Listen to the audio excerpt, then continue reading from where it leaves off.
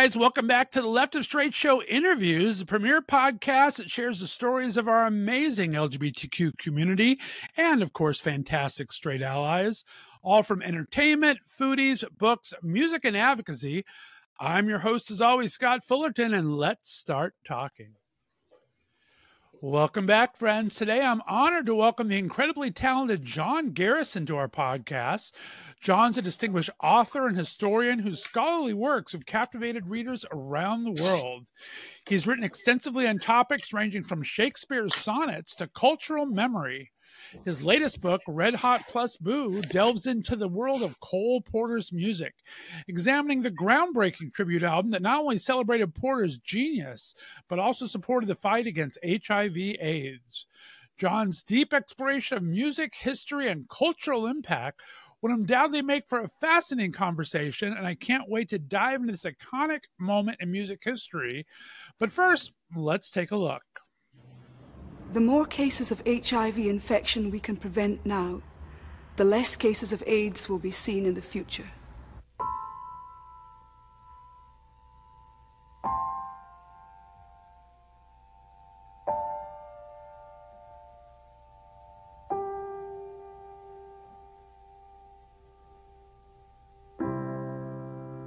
Every time we say goodbye, I die a little.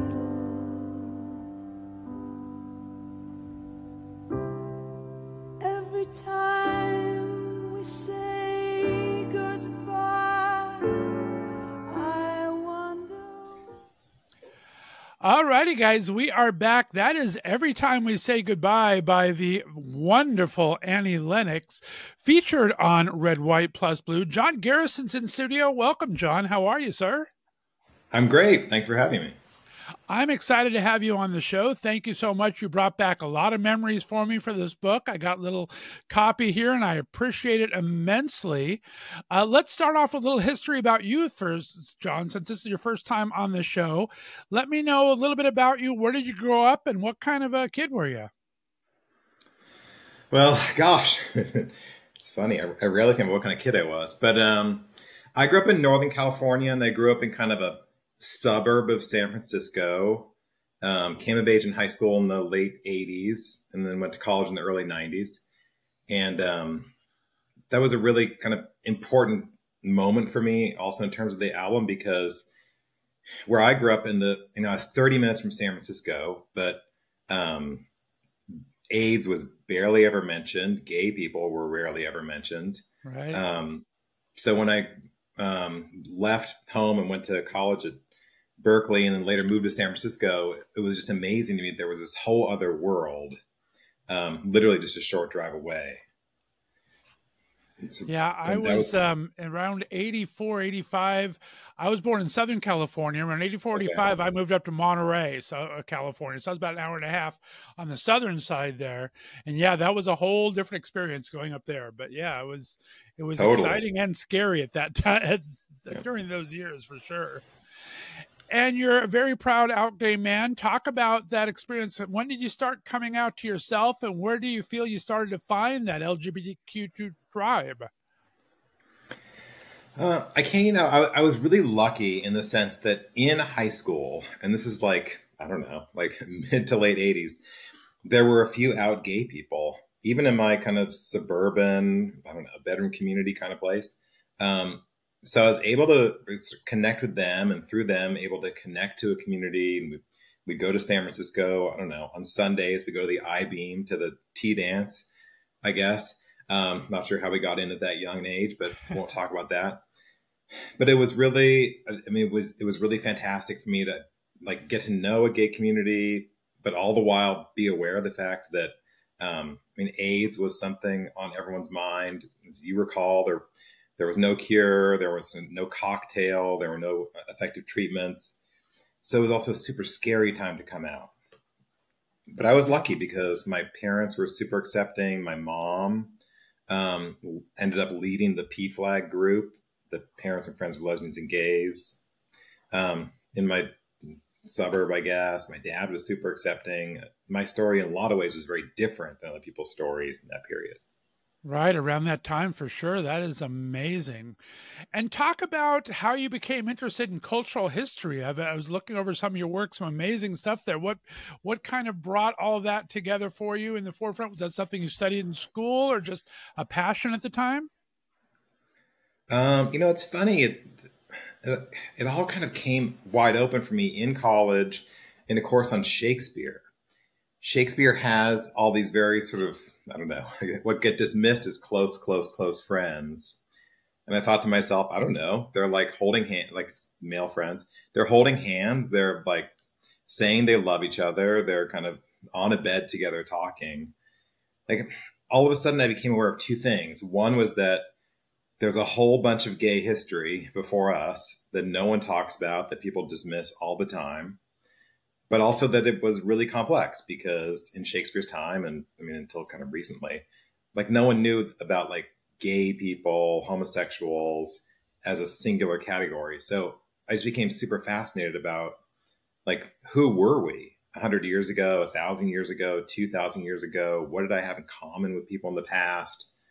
That I don't know, I felt like unlocking that answer was going to help me unlock kind of who I was and who I am right now. Who was the first subject? Was Shakespeare the first subject you kind of started studying on that and then it kind of led to others? Or what was one of your first kind of deep dives into a subject? It's a good question. I think it started with Shakespeare, both because I think there's so much rich stuff in Shakespeare. Like you go and see a play and you're like, oh my God, you have all these different kinds of feels and stuff. But Shakespeare was also kind of an intellectual mountain I wanted to climb. Cole Porter, several times throughout Cole Porter's career, they asked him to make musicals of Shakespeare's work. And he always said, oh, I'll never touch Shakespeare because it's like, it's beyond me. Like Shakespeare is too much of a master of words for me to ever tackle. And it wasn't really until late in Porter's career that he made Kiss Me Kate, the musical of Taming the Shrew. Like he really had to come into his own to wrestle with Shakespeare. And I think for me, it was the same thing. I really felt like, okay, can I do this? Right. I've talked to so many great actors too that have done the same thing and kind of have to work their way through Shakespeare. And then it comes Totally. much later in life when they actually feel like they've really got it. And all of a sudden a little spark happens. So yeah, it's a lot of comprehension involved there. Yeah. 100%. You've written several books on memory and literature too. What inspired that recurring theme? I love that theme, actually. Me too. It's super fascinating for me, this sort of question of memory. Part of it was just sort of learning about a little bit of the science of memory. So, for example, I don't remember where I learned it, but I learned at one point that every time we remember something, we're not recalling the original experience, but neuroscientifically, we're just recalling the last time we remembered the experience.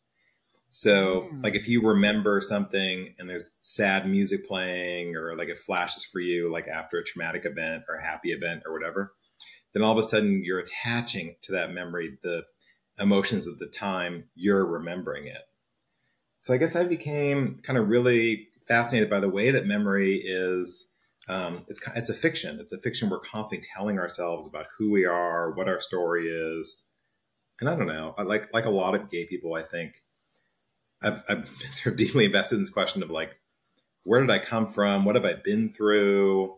What are other people going through? How can I communicate to straight people, for example, like what it's like to have been a young gay person in the 80s. And a lot of that comes down to, how I remember it, which may or may not be the facts, but I remember how I felt when I was a teenager or when I was in my early 20s. Oh, that's so well said. I love that. And let's talk about your musical roots first, because I read somewhere we were very similar. We're from around the same time, and Bronski Beat was huge. That was the first kind of my awakening for it, and I saw that you kind of had a little relationship with that as well. Talk about your musical awakenings back then. Yeah, it's funny. So I said a minute ago, when we were in high school, we used to sneak into like gay clubs in San Francisco. And there was one particular tea dance or Sunday dance we went to, and it was all I guess it was either disco, which itself is sort of part of like our queer historical soundtrack, I guess, like Donna Summer and all that. That sort of music of joy. And yeah, it was a lot of that, as you're saying, like Communards, Bronski Beat, Jimmy Somerville, The Smiths, The Cure, Yaz, Erasure, like all this sort of early queer techno music, some of which really spoke directly to our experiences, like the song Small Town Boy, the Jimmy Somerville song. Like, Right. it's just like, I mean, it's like a queer anthem. And even though, you know, in that song, he's like kicked out of the house and leaves everything he owns in a little black case or whatever. Like, that wasn't my story. Like, I was never kicked out of the house or getting on a train or something. But they're saying about hearing someone sing about the young queer experience that for me just like went straight to the heart. I was like, oh my God, someone's actually talking about the kinds of lives we lead. And that was just, I don't know, that was just so powerful because, as you recall, like no one was talking about it. No. When we were kids. So to get even, there was no internet. So to get even just like the littlest bit in a song lyric was like, oh my God, like someone else felt what I felt. It was the most amazing, it was heartbreaking, but also the most sort of empowering experience. Well, right. And that's exactly right. Because it was such a scary time because I was just coming out of the time that AIDS was really starting to come together. And so you feel a little isolated to begin with because you don't have that many. I didn't have that many gay friends in school. I didn't know anyone from my school. And so you kind of have that excitement of going out to your first club, but also the scariness that's surrounding this thing that no one's really talking about or knows too much about yet. So it was a very hard time. 1,000%. When you think, I mean, especially for our generation, but really for any generation, I guess. I mean, you know, when you're 16, 17, 18, 19, 20, like all you want is to fall in love, to have like that first kiss, you know, for many people to like have sexual experiences or romantic experiences. And it was this very time where you're being told, okay, sex can kill you. And like kissing, we think it's safe, but it might also be dangerous. Kissing might kill you. Right.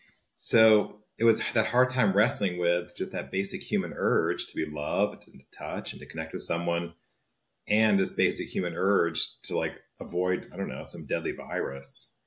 There were so many complicated mixed messages, especially for someone who was a teenager, I think, or a young person, but really for everybody, there were some. It was so hard. I am tiptoeing through so many memories today. After I speak with you in a couple hours, I'm going to talk to Frank DeCaro all about his book Disco. So I'm going to be going through all the eras today, getting all the feels. Awesome.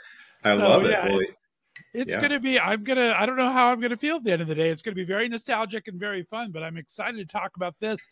How did Red Hot Plus Blue kind of, were you familiar with Cole Porter beforehand, or how did you kind of receive this album back in the day? You know, I'm sad to say I wasn't familiar with Cole Porter when the album came out, or at least I didn't think I was. I mean, like all of us, I don't know. I mean, like I meet so many young people who have never heard of Cole Porter, and then you play for them, you know, Anything Goes or something, and they're like, oh yeah, I know that song. And then you tell them, oh yeah, well, you know, Lady Gaga and Tony Bennett just did an album of all Cole Porter songs. And they're like, oh yeah. Like I've heard all this song. So like you sort of realize that Cole Porter's kind of part of our embedded memory or whatever, and we don't realize it. But for me, my mom, as I said, was a leader in PFLAG, and she really wanted to go and see the Gay Men's Chorus. Like she would love choral music. She herself had been in a chorus. So she got tickets one night and took me and my roommate to go and see the Gay Men's Chorus in San Francisco in 1995, 5 years after the album came out. And it was an entire evening of Cole Porter songs. Mm. And it was songs by Cole Porter. They were singing, but there were also Harvey Fierstein was the MC, and he was reading letters and different kinds of recollections by Cole Porter of his life when he was at Yale, when he was living in New York, when he was living in Paris. And all of a sudden, I was just like, I don't know, it sounds silly now, but like in my early 20s, I was just like, oh my God, like there's this whole history to being gay, and a whole, like we're gay people are totally embedded in the American songbook and like the tapestry of like what happened. And, you know, Cole Porter he wrote Night and Day for his lover who went away to World War II. Like there's all these songs and histories are just show how gay people are a part of every major event in the 20th century and before and after. So I kind of became aware of Cole Porter that night with my mom, seeing the Gay Men's Chorus, and then sort of realized that, oh, there have been these remakes, I guess, of his songs on this AIDS album. And it all kind of began to click for me. Cole Porter, AIDS, modern music, gay identity. So when the opportunity came to write this book, Red Hot and Blue, this past year, I thought, oh my gosh, this is the time for me to really put together all the stuff I've been thinking about really since my early 20s. That had to kind of be a historian's dream when you start learning things about like 1-2-3 Club and Married to a Woman, but still seeing men. And the history part of Cole Porter had to be kind of fascinating, just the personal life before the music, right? Yeah, super fascinating. Yeah, throughout Red Hot and Blue, I give little snippets of letters that Cole Porter wrote or telegrams he would send his lovers or little facts about his history. And you're exactly right. Cole Porter's history is our history. It's gay history. As you just mentioned, he himself started a gay club in Manhattan called the 1-2-3 Club. And, we think of gay bars and gay clubs as being something kind of about the kind of 60s, 70s, 80s, these sort of secret places for a while that we'd all go and meet, I guess, or like discover who else was gay. But it turns out Cole Porter was doing it in the 30s. He was really a pioneer in terms of creating these opportunities for queer people to get together, to recognize each other, to talk about our lives. He's like one of the great musicians or composers of our time, but he's so much more of a pioneer than we realize, I think. Oh, very much so. And 33 1/3 has been putting out some amazing works on different albums and things like that. Did they approach you? Did you have this idea and approach them? How did this whole project come about? Yeah, it's funny. I'm not even sure what, here's the book.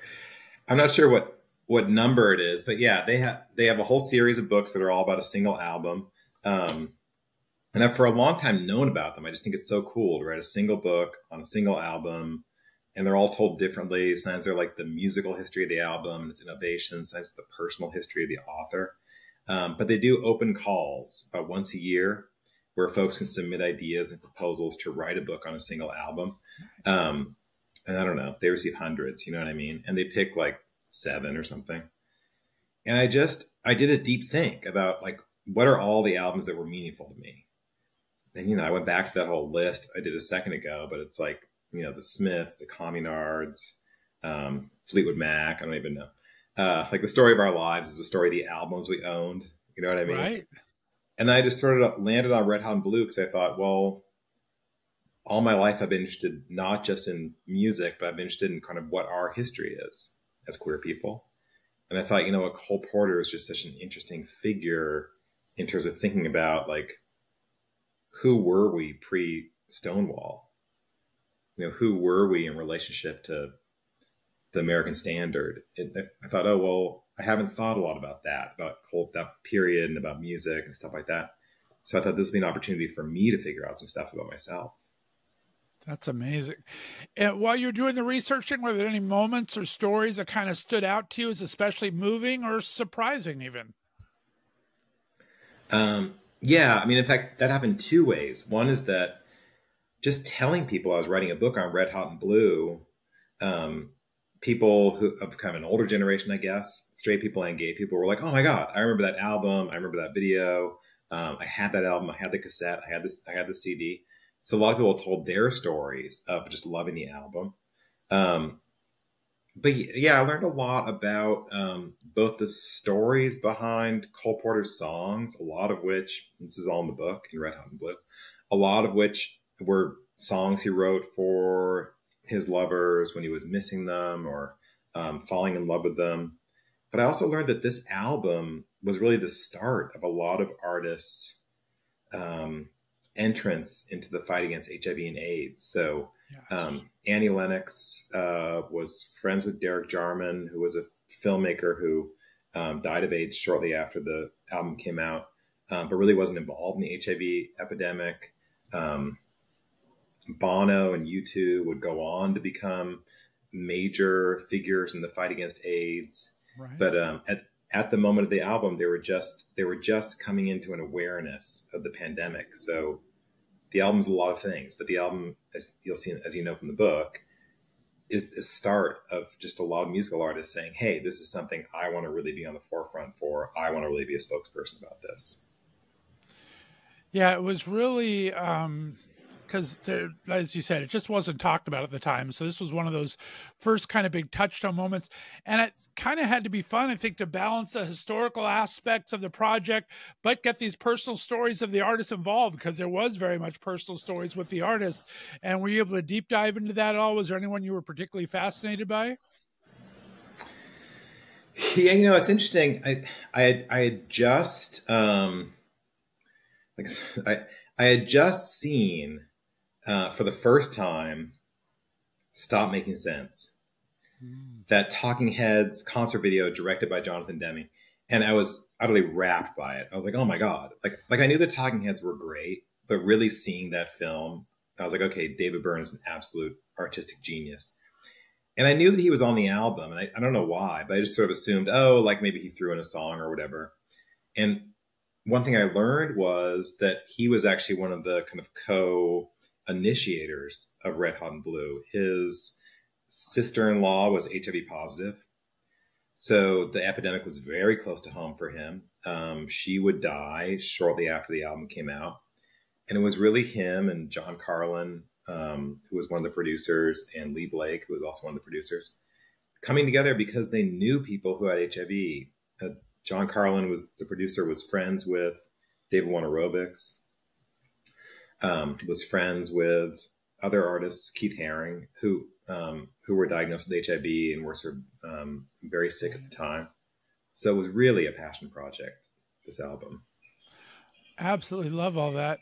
And I mean, they had a benefit around the time. It was very controversial at the time, but let's talk about how did the music industry respond to the album at the time, both as kind of like an artistic project and this charitable cause. Was the music industry overly supportive, or did you find much of that information out while you were researching the book? I think what's so groundbreaking about it is that the music industry, because of the album, realized how much they could do. Because before the album, there had just been little kind of, flashes of involvement. Madonna and the Like a Prayer album had an insert with information about HIV. TLC had that song, Let's Talk About Sex, and they would pin condoms on their clothes to raise awareness. Right. There had been the Gladys Knight, Dionne Warwick, Stevie Wonder, Elton John, That's What Friends Are For, sort of a remake of a Burt Bacharach song as a fundraiser. But there had never been a major undertaking. So I think what this album was, and as you mentioned, there was a television special that went along with it. It was really a way to model, like, we can do major events. We can do major artistic projects. I think it really sort of blew the lid off this idea that, those who care about it can do kind of a minor thing around their costuming or their album. It really said we can do a lot more than that. And I think that that's just so impressive to me. And besides just the symbolism and everything in the songs, how do you think Cole Porter's songs have had such lasting effect? What effect do they have on you today? And how are they resonating for new people that discover them throughout the years? Yeah, it's really interesting. I think one way that Cole Porter keeps coming back, well, there are a couple interesting things about it. One is through revivals. And a friend of mine just said to me a couple days ago that there was a surge of revivals around the time of the pandemic the HIV and AIDS pandemic, because so many of the creators on Broadway were sick or dying of AIDS. So because of that, there just wasn't a lot of new content coming out. So, like, ironically, I guess, there was a whole surge in revivals, including Anything Goes. So Cole Porter and other kinds of American standards had this major comeback, I guess, in the American consciousness, because queer people weren't as available to produce new content. Right. So that's sort of one kind of weird way in which Cole Porter and the American standards come back. But I think there's a really interesting thing about the American Songbook, which is that these standards, Gershwin, Porter, they're a way for new artists to signal that they want to become timeless artists. So Ella Fitzgerald back in the day, like wasn't really catching on with the sort of broader American public. And their producers advised her, well, you should record American standards. You should record the American songbook. So she did these albums where she recorded Porter and other people, and it skyrocketed Ella Fitzgerald to the national kind of awareness. And I think the same thing is true of this Lady Gaga, Tony Bennett album, where it's all Cole Porter songs. Certainly Lady Gaga's huge, but for Lady Gaga to kind of break into maybe an older, more traditional audience, for Lady Gaga to really signal, like, I'm here to stay. I'm not just an artist in the moment. I mean, what better way than to record an album of Cole Porter standards with someone who Tony Bennett, who kind of stands for that timeless American sound. Right. So well said. And it's fascinating to look at HIV AIDS today as compared to then. I mean, it was such a scary, such a taboo project back then, and it's still around today. I mean, thank goodness we have HIV, we have PrEP, and we have different things to do it. But I don't know if I thought back then at the age I am now that we'd still be kind of dealing with this. I know Alexis Arquette shocked me when she died of AIDS it wasn't that many years ago, maybe 8 to 10 years ago. How do you feel the epidemic has kind of changed over the years, and how did this kind of bring that awareness that it was looking for at the time? Did you see that it really helped the awareness issue? Yeah, it's so funny to think about this. I mean, it's not funny at all, but like it's something I think about a lot. On the one hand, like AIDS awareness all of a sudden got people talking about kind of what was risky and what people could do and maybe shouldn't do. And that brought more talk about gay identity and same-sex relations into the discourse, I guess. And if you think about like public demonstrations by ACT UP, kiss-ins, for example, were a way to kind of like get two men or two women kissing into the public eye in a way that it's like, this is not shocking, this is reality. But like the reality of AIDS today is it really sort of points to our privilege. We think today you can be on PrEP, so like not worry about getting infected or using condoms, I guess. Or people who are diagnosed with HIV can sort of be on a really kind of specialized cocktail so they live a normal life. That's fantastic. But that's really true for us in a country and in other countries where people have access to healthcare and have access to these drugs. But we have to remind ourselves that not everyone in this country has access to really good healthcare. But also in the developing world, like folks don't have access to these amazing cocktails, these amazing treatments. They aren't as regularly tested to sort of screen for different kinds of issues. There's more shame around talking about sexuality. So to say that AIDS epidemic is over or something, or AIDS is a thing of the past, like it's a way also to announce that we have a kind of privilege in the U.S., I think, or at least especially those who are insured in the U.S. to be able to say that. That's an amazing perspective. Yeah, it's a great way to look at that. I love that. We got to start wrapping up. Tell me about what did this project bring to you by the time you finish? What kind of enlightenments did it bring to you? And what do you hope your readers kind of take away from it at the end of the day? You know, for me, I think we said at the beginning of the podcast that I sort of got my start, and I've written a lot of books writing about Shakespeare and kind of the Renaissance. So what it brought for me is an awareness of a much more close queer history. I've done a lot of thinking in my career about like the queer history that we have 400 years ago or even 2,000 years ago with the ancient Greeks and Romans. So for me, it was a lot of fun just to think about like, okay, what were queer people doing in the 19 teens, 20s, 30s? Like, who were we then? And that just really kind of allowed me to think about the generation that came, I guess, before us or two before us. And, you know, I think a lot of people I've talked to have read the book. For a lot of people, it brings back memories. But for younger people, they say, you know what, because I didn't live through it, I've never just really had a sense of what it felt like. And they said to me, reading Red Hot and Blue, I now have a feeling not just of the sort of numbers of HIV or something, but what it must have felt like to live during that period. And I'm really happy that I could deliver a book that allows young queer people to think about like what is the history they're inheriting that they didn't live through, but still is really informing kind of who they are. Well said. Now that you've taken on this project, is there anything that, any other music or genre of television or movie or anything that you might be interested to take on anymore? Has this kind of opened your horizons to what you feel like writing about, or how does it work into your body of work? I mean, you've done a lot of Shakespeare, a lot of historical, a lot of memory. How does this work into your future bodies of work?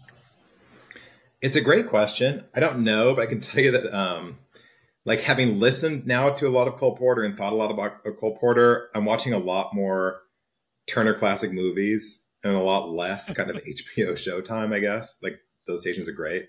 But I've just become more and more curious about this kind of, I don't know, early period and maybe sort of who the queer people were who were navigating those spaces. I'm just more aware that, I don't know, it was such a rich time for the US, this kind of time between the wars. I'm curious who we were back then. I love that. And I mean, we're doing this in so-called spooky season, gay Christmas and everything. And so we think about all the queer coding in horror movies and things like that. Totally. There's been queer coding all throughout different aspects of life, right? So I think you really start to think about these other genres that have this interesting history. So you would be 100%. The person to tackle it, my friend. Okay, well, keep an eye out. There you go. Well, I appreciate it, John Garrison. Thank you so much for sharing your story on the Left of Str8 Show interviews. Remind everyone where they can find the book and if they want to follow along and check out some of your other work as well. It's a great question. Red Hot and Blue. It's sold at any independent bookstore or major bookstore near you or online, the usual places. I have a website. It's www.john/Garrison-Garrison.com. Folks can check out my other books and interviews and things like that. But yeah, I think I'd love for folks to read the book. I poured my heart into it. There you go. Read the book, get the album, see if you can stream the songs on it. Amazing songs as well. John, stay on the line for me, guys. We got a special 5 questions with John next week, so be sure to look for that. We appreciate you tuning in every time to the Left of Str8 Show interviews. Have a great week, everyone. Bye-bye. Thanks for listening to The Left of Str8 Show. Be sure to subscribe on your favorite podcast distributor, and please give us a 5-star rating so more listeners can find us. You can follow us on social media, and be sure to check out our website for contests and other news and information. See you next week.